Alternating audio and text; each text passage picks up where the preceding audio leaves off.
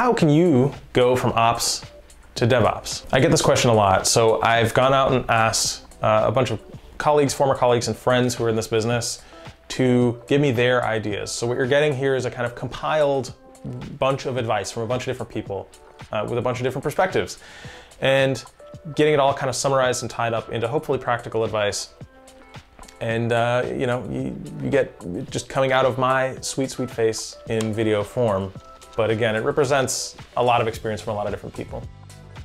So if you're in operations right now, my aim is for this video to be a kind of roadmap for your skill development, and then actually for how to get a job in broad strokes, like A to B. How do you do this? So first, let's talk about the main thing that separates ops and DevOps.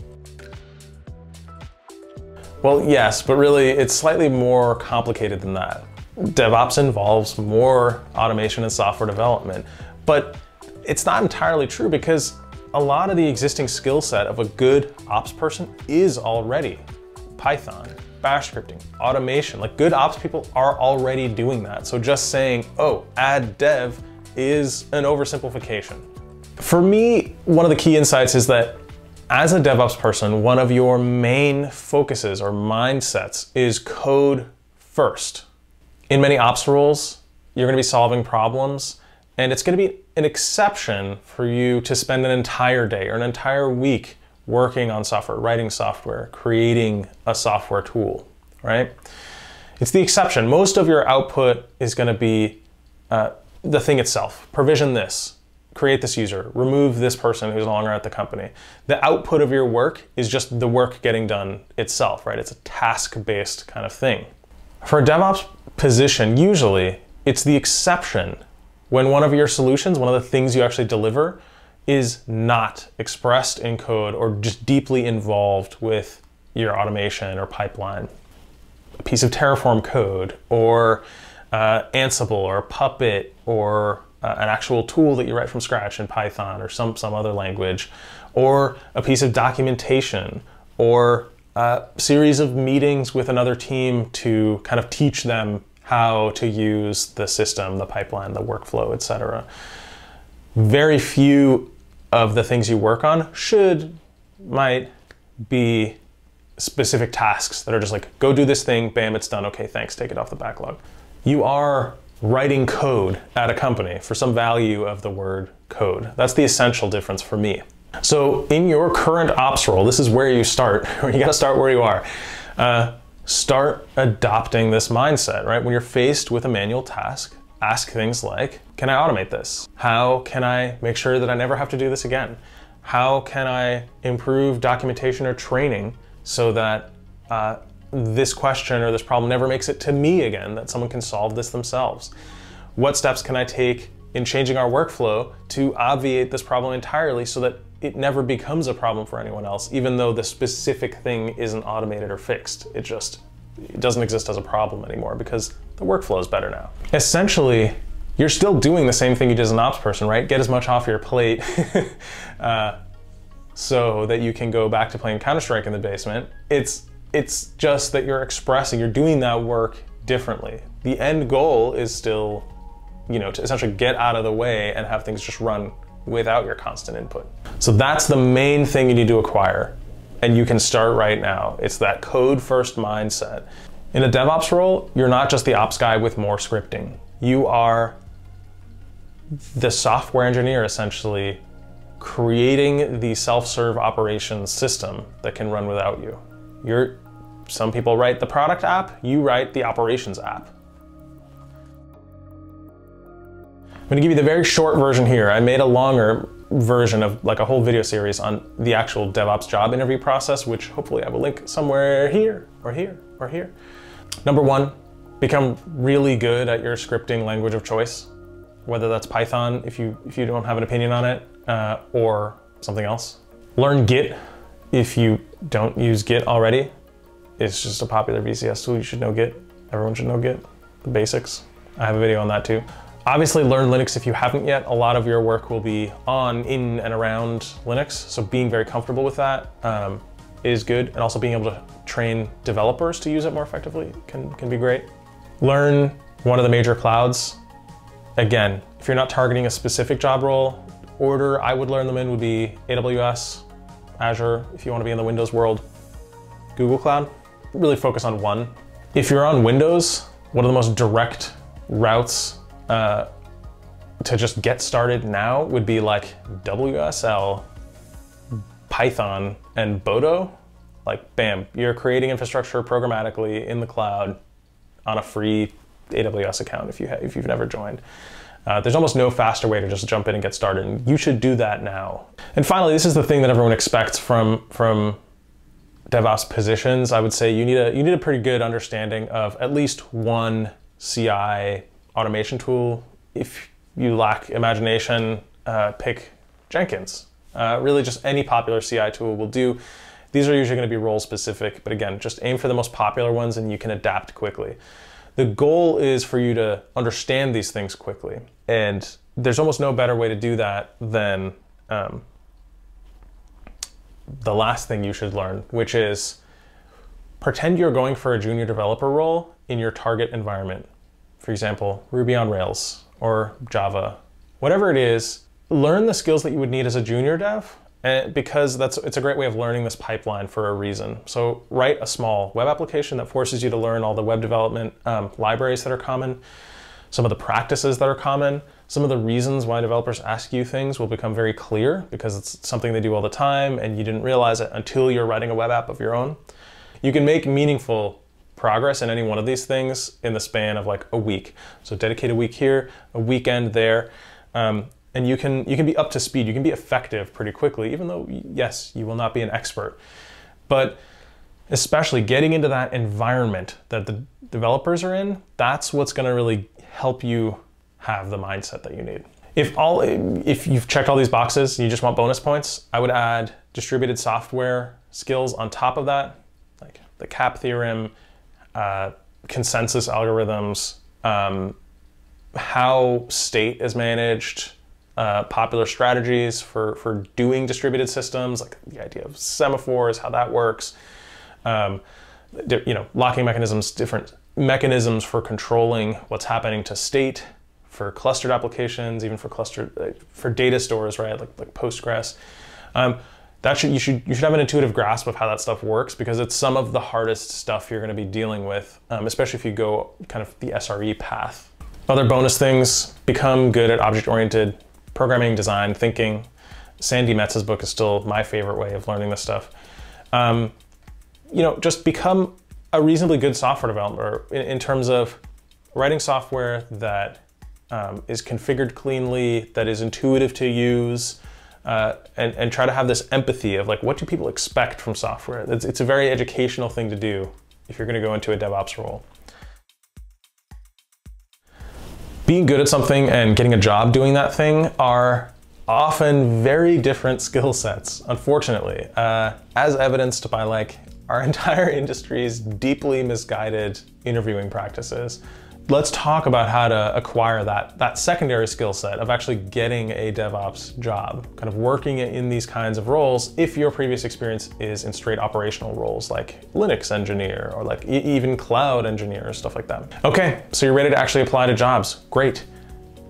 Write a cover letter, a good one, and start applying to jobs and customize your cover letter for every single one. If you're really in a rush, you can have kind of a core kind of set of things that you want to say about yourself in that cover letter, but you should be meaningfully, like 20% of that page-long cover letter should be adapted to each company that you're applying to. You should really look at them, look at the company, look at the philosophy, look at some videos that they put online about what they're all about and what they care about and what their philosophy is and what their product is. It's a lot of work, and a lot of it will feel like wasted effort because you'll never hear back, but it is useful. It's actually how I got my first job. That's why I'm recommending it. Congrats, you're very likely to have a DevOps job soon, or at least some interviews. The demand is huge right now. If you have problems, especially if you have problems in a specific stage, like you're not getting any calls back, well, maybe work with a resume coach to tweak your resume. You're blowing the phone interview, maybe work on whatever kind of having stories ready for the situations they ask you about, or you know, kind of go through your past experiences and get some stories together that demonstrate certain things that you hear being asked about in phone screens a lot. If there's an obvious tech gap where you're blowing the phone screen, like go fill that in. You have no excuse, right? That's the best kind of feedback, the easiest kind of feedback. It can be useful if you're going for a more junior role. One of my colleagues doesn't like that verbiage, and I'm interested to know more about why, but I'm gonna think about it. So if you're newer at DevOps and you're going for these kind of more entry-level roles, I think working with a recruiter can be really useful, because a recruiter has seen a lot of candidates and has seen a lot of people who got hired or didn't get hired, and has probably a pretty good intuition, if they're a good recruiter, and a willingness to help you. They'll edit your resume before they send it off. They usually do. They'll give you feedback on what a company liked or didn't like about you. They will often give you words that you can repeat back to the customer, because the customer gave the recruiter the words of what they're looking for. That recruiter gave you the words, and now you kind of understand the concepts to use when you're talking to the hiring manager. Again, it can be very useful. They can troubleshoot your stuff pretty quickly. So recruiters are not all bad. Okay, so this is the point in the video where I go off on a super passionate, like, Dave tangent. So if you're not here for the Dave tangent and advice, you know, fast forward a few minutes. Okay, one practical thing I would suggest doing if you are purely in an operations role now and you are trying to go into a DevOps or DevOps-y type of role, I would suggest that you learn at least a few of the Hashicorp tools. It's actually the other way around. I work at Hashicorp because I really like their tools, and I did before I worked there. It's not the other way around, I promise. I'm not just shilling the tools because I happen to currently work at Hashi. I'll give you a few examples. Learning Packer is super useful in your current ops role. It's not like if you don't use it, it's useless to gain skill about it in your current role. A lot of these tools are useful in the DevOps world, and they're useful to you right now, even in a hardcore, like, straight ops Linux engineering world.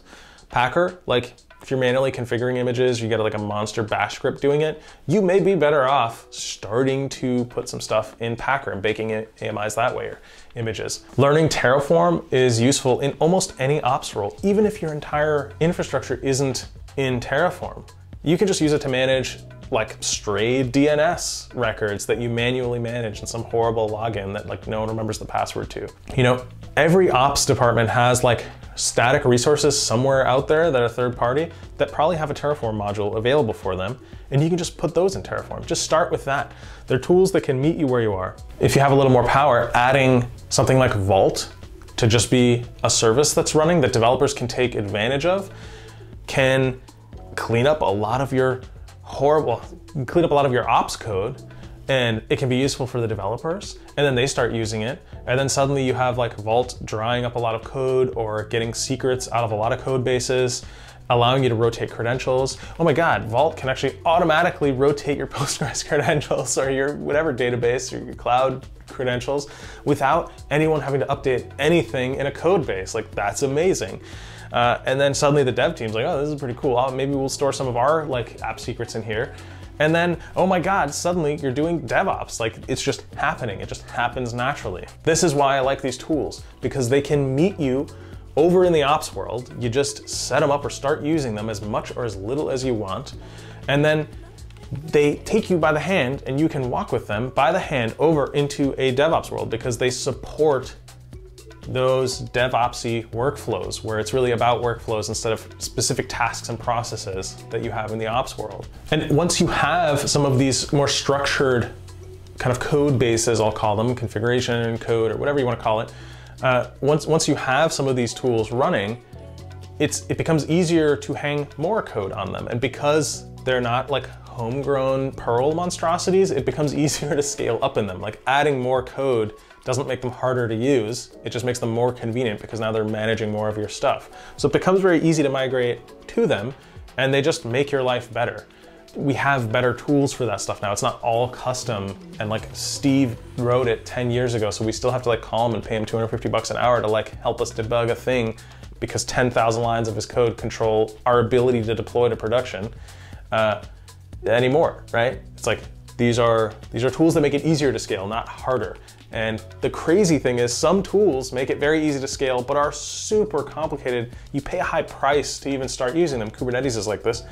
But these are tools that are easy to start small with and then easier to grow big with. It's like you don't have that high upfront price or the high complexity price once you grow. It's like the best of both worlds. Also DevOps. And that's kind of the beginning of DevOps. Now you just schedule a few DevOps interviews, write a cover letter with all the things that you just implemented that we just talked about at your current role. Maybe schedule a mock interview about DevOps stuff with me at devopsinterview.me, which is totally a real thing that I'm gonna have a real launch video for at some point when I get to it. Yes, it's a thing I'm doing.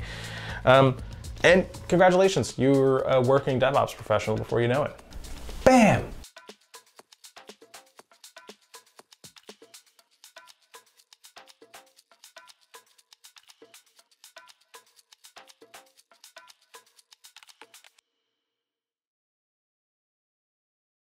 Stupid noob, it's right in the name.